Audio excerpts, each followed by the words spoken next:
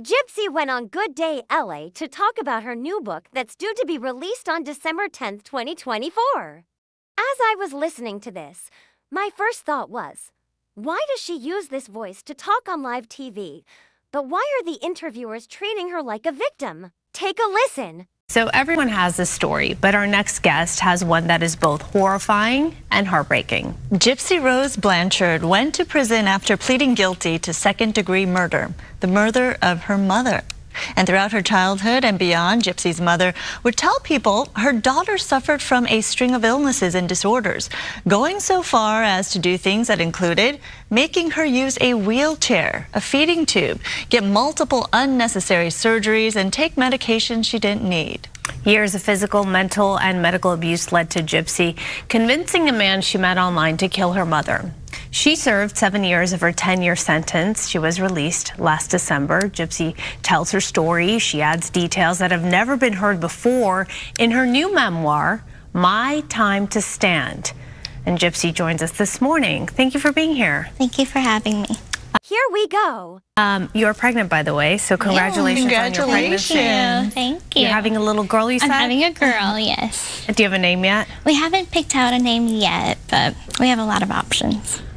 It's interesting, right, when you are in the process of becoming a parent, how you will find how that will change you as a person. And going through the experience you've gone through, how do you think you're prepared to step into that role? What do you mean experience? Gypsy is the mastermind of the atrocious crime that ended her mother's life by manipulating an autistic man to commit the crime. Well, thankfully, I have a wonderful support system. I have a wonderful family and friends who support me through this journey. So I have lots of feedback from them and just a lot of support from them. So that helps me a lot. And your story has been well documented, and a lot of people have been following your journey and everything that happened. But what do you want people to know and take away from this memoir? I really just want them to read this memoir and realize that it doesn't matter what you have been through in your life. There is a light at the end of the tunnel, and that good things still could happen for you regardless of the horrors that you may have experienced in your life, because I think everyone relates to trauma in some form or fashion. Well, for one, you created this trauma. Don't forget, you played a part in unaliving your mother.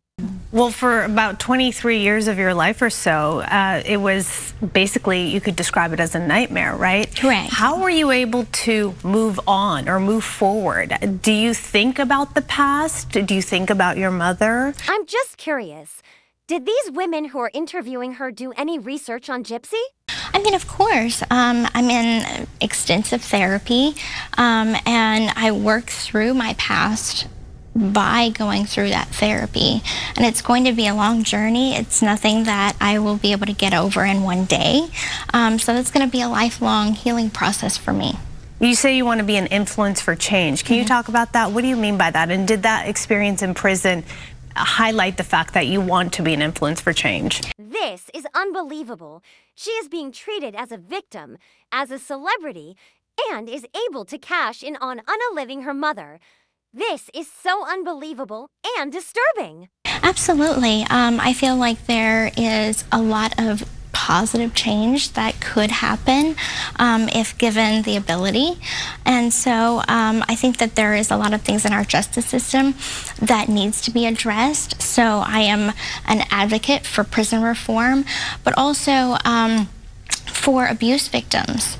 I feel like I was in a situation where I didn't know that there were resources to help children and, victims of abuse in my situation.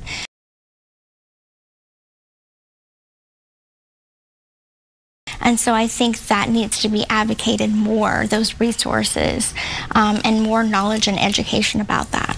Yeah, talk about that, because you say in and out of prison, your platform you're using right now to really spread the message that there needs to be change and there is hope, as you were mentioning. But talk about your time in prison and the learning aspect you went through in terms of finding what resources were available and learning a lot for yourself about what lies ahead. Of course, I mean, there are resources that are within the prison system, but getting those resources are actually quite difficult. And so I think that there needs to be very, very specific things that are laid out, because it is very difficult for incarcerated individuals to get the extensive mental health therapy that they would require. So there needs to be more advocacy on that. You talked about something that you hadn't mentioned until recently, how you were actually addicted to painkillers, right? Right. That was something that many people didn't know. I was wondering, at the time that the murder of your mother happened, were you under the influence of the painkillers? Were you high? Did that influence what occurred that night? You know, I was, during that week, abusing painkillers. However, that was not something that affected my mental state at that time. Interesting. You know, it's fascinating to me that for so many years you went along with this fabricated story, right? And I guess I have a hard time understanding how, when you would go visit doctors, because you did extensively, how those doctors were unable to see the truth, that you actually could walk, that you didn't need a feeding tube, that you didn't need these drugs you were given. I mean, it's just baffling to me. How was someone out there not saying, wait a minute, she doesn't need any of this stuff, this is all a lie? I know. The level of deception that my mother had over these doctors was so extensive and so severe that these doctors would ignore test results coming back normal and things like this, things that should have been red flags. And unfortunately, I was one of the individuals of many that fall through the cracks. So do you find those doctors in any way responsible for carrying on and allowing your mother then in a way to carry on this lie? You know, I'd kind of chalk that up to human error. I think we all want to believe the good in people. So, you know, I struggle with that. It is something that, yes, I do feel like they should be held accountable in ways. And other ways, I also feel like it was misjudgment on their part.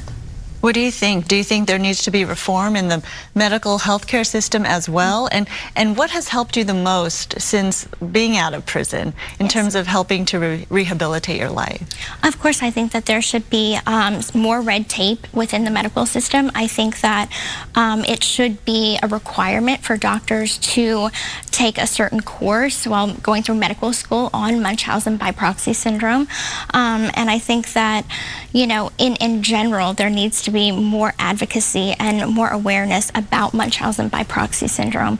And yes, I have an amazing support system that gets me through all of this. I've been out of prison for 10 months, and so far that has been a very eventful 10 months. So the support system that I have has been my inspiration for continuing to push on and go beyond my means of just being an average person, and hopefully can move on into being a voice for change. It hasn't even been a year, but once you came out, you became a viral sensation, and you have a huge social media following. So I think, you know, that's something difficult to adjust to. Oh, come on. She loves this attention that she is getting online. Let's be real. She is no victim. She is infamous, not famous for what she did to her mother.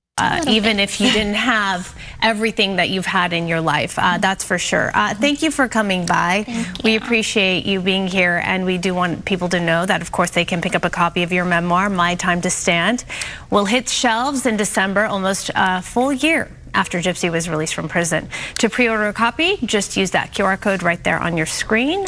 We're going to take a break, and we'll be right back. Will you be buying Gypsy's book? Comment down below and make sure to subscribe and hit that thumbs up. Thanks for watching.